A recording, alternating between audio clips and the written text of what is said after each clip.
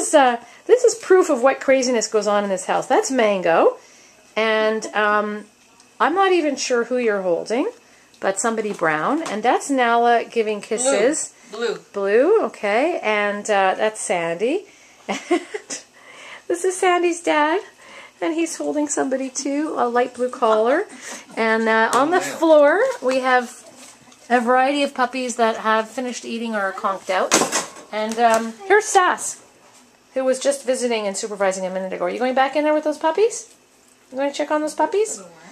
So this is a weeknight puppy visiting at Glicks Poodles.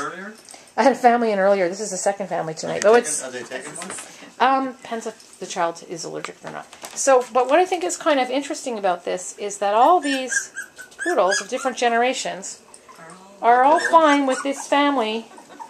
The only person they knew before was Sandy, and yet they don't mind that everybody's here. And the mother, by the way, is the one in the middle giving kisses. I got kisses from the black one. Yeah, but Nala is making herself very cozy on the couch. Are you doing nice? Are you playing nicely with the puppy, Sass? Are those your puppies?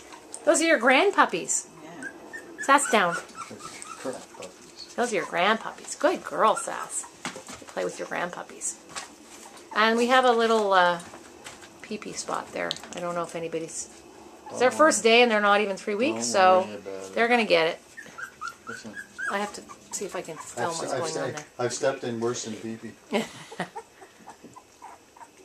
You know your mom is here. That's what your problem is now, isn't it? Yes. Good girl, Sass, playing so nice with the puppies.